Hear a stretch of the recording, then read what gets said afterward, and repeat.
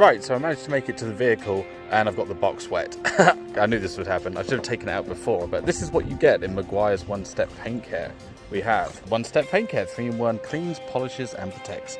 It says it removes smell marks, water spots and blemishes, increased depth of gloss and colour clarity, provides long-lasting protection and care.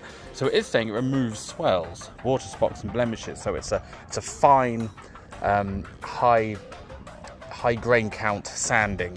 I can imagine that's what it's saying, just on the lacquer to get rid of some swirl marks.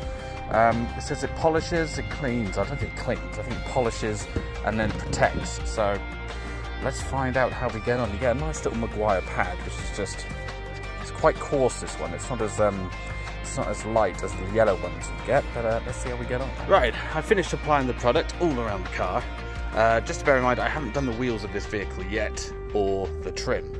But God, I'm exhausted. Can you feel that in my breath? That takes a lot of effort to apply onto a car.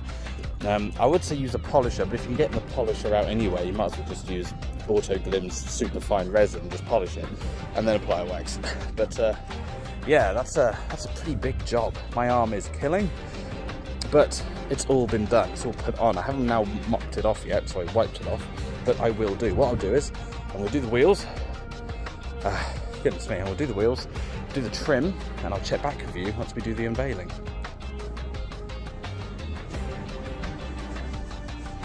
Alright, so now I'm going to buff off this wax. Now I'm just going to be a little bit quiet when I do this because I don't want to be breathing down the microphone. It's got a nice smell to it, right? They seem to have put a perfume in the wax, so the car, so for the people like sniffing other people's cars, it's got a nice smell to it.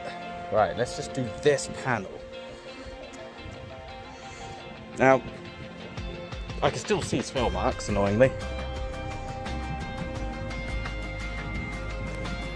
Yeah, so there's still swirl. I think you guys can see it, look. Still swirl marks. It's not waxed, because I'm going this way. Still got some swirls.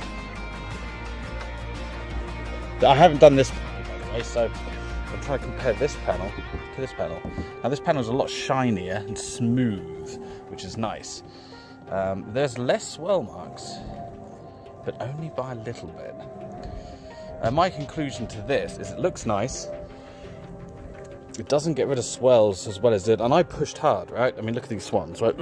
I actually pushed hard, and I actually went to town specifically on that area. But you know what we can do? Let's get the polisher out and apply it and see what results we can get. Then I can decide whether it's down to me.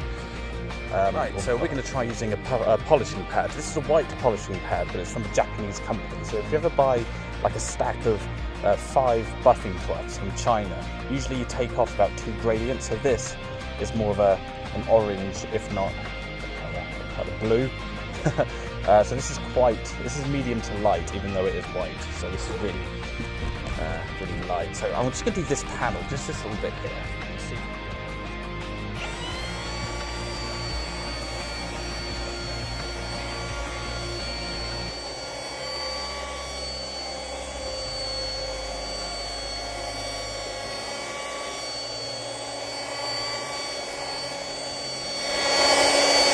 Okay, so I just cut that little square. It looks shiny. Let's see what we've got. So I'm just going to buff this off.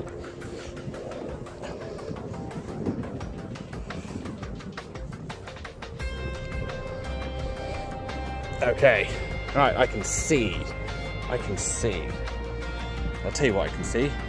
There's a lot less scratches here, and it feels nice and shiny. It feels like, I don't know how to describe it, but oily, but not oily as if it's coming off of my hand. So that must be the protection, is the oil part.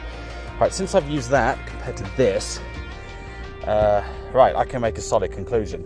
This is good in the sense that it does all 3 things. Yes, it does. It is this very light resin, like Autoglim's resin for polishing.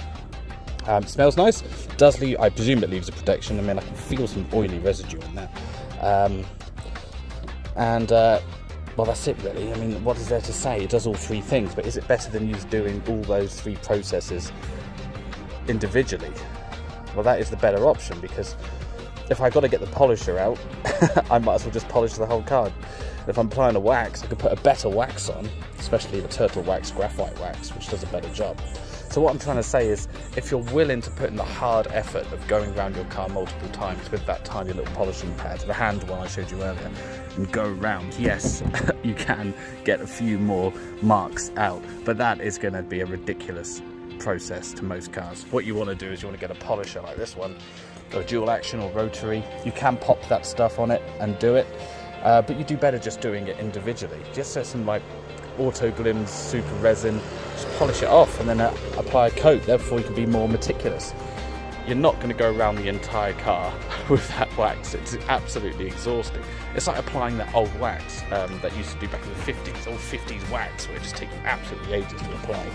But that's it. So, right, so just to reconclude what I was saying, this stuff, yes, if you apply it, put it on a polisher, like this polisher here, you're going to have a much better chance of actually making this work to as it says.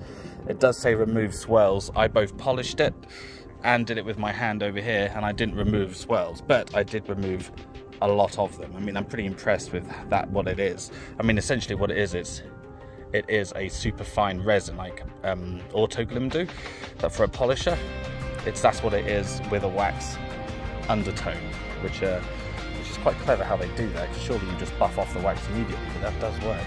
Would I switch it out? No.